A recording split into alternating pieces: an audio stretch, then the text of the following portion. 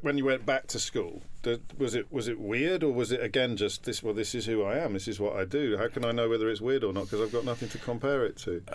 How much would you be missing by the time you were sort of 11 years old? How much? Well, I mean, I don't know. I think you're missing a lot. I think it. I mean, in retrospect, I can look at it because, like, when I was 11, I started senior school in Muswell Hill. I started going, and my older brothers went there, and my older brother had been on a TV show called Our Show, which was a Saturday morning kids show, and he was sort of well known because Saturday morning TV. He did the skateboard section. He was, it was very popular. But I think in retrospect, you kind of look when I think about who were my really close friends at school, I had like one, and I would flit around with other people, and I would always feel a constant pressure to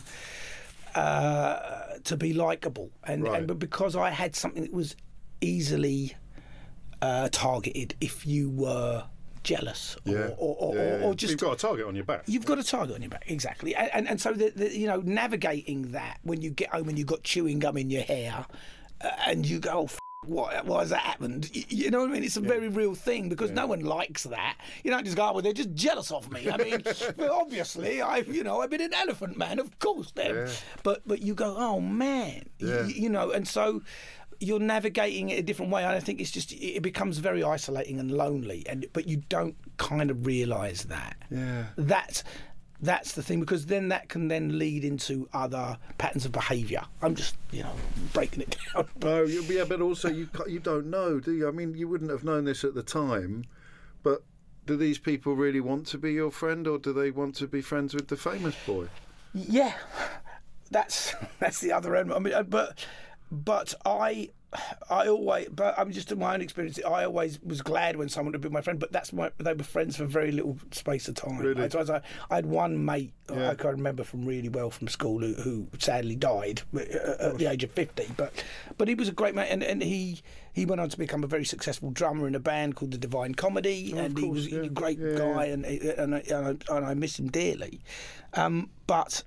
I think that's maybe the answer to that, is that I would be all right to hang around with for a while or whatever, but that I obviously lost my value or was not. And you can't put the hours in as well, because I mean that was the age when you'd be in the park until it got dark, or you'd be and it'd be the same people every night and you weren't around long enough. No, I was off a lot. Exactly, I was off filming. I think the thing about people hanging around me because of who I was became when I had money. Sure. In my late teens and early 20s. Okay, well we'll get on to that. Yeah. What were Mum and Dad like with the success? Because I mean, did they keep you in check? Did they look after you, or were they a bit kind of gobsmacked by it all, a bit nonplussed? It's hard. That's a tricky one, because my mum ended up becoming my agent, which probably was not the healthiest relationship, really. Because it's business and family there. You and Charlotte Church both. Well, there she you sat go. in that chair and said something very, very similar. Did she really? Yeah. Exactly. I think Charlotte probably had a few more pounds to deal with than I did. She really. I mean, you got to make some serious dough at that age. She did, but. Yeah, that really skews the dynamic, because you're earning more than they are. God, yeah, cool. And and the house needs sort of some serious bit of renovation, and the parents have to come to you and ask you at 12 years old for the money for the boiler. Right. Of course you say yes. Yeah. But it changes the dynamic massively, and that's where it can get really skewed, and things, I think. Although they're the adults, I think there's still a dynamic involved. I'm sure my dad was really happy that I was,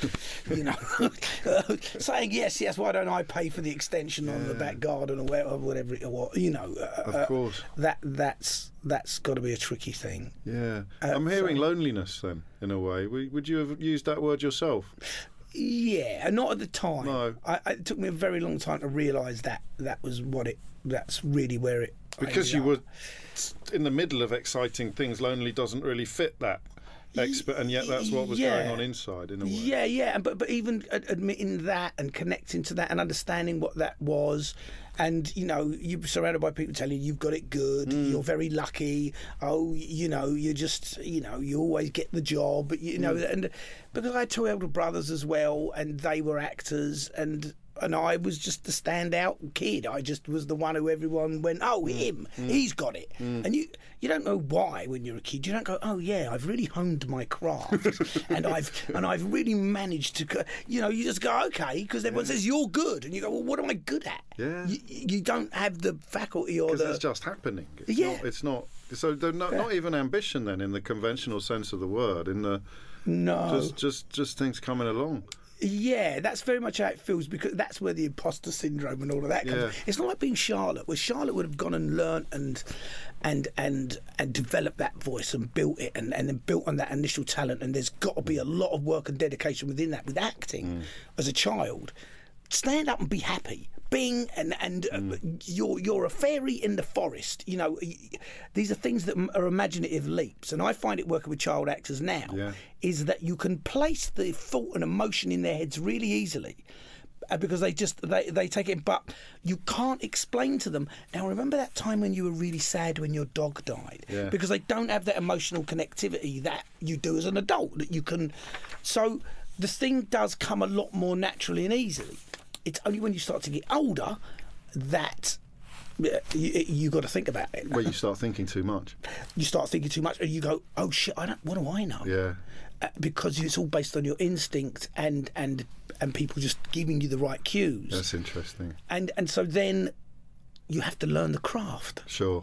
But by that time, you're the lead part in a TV show that everybody loves, or you've just done a film with Al Pacino.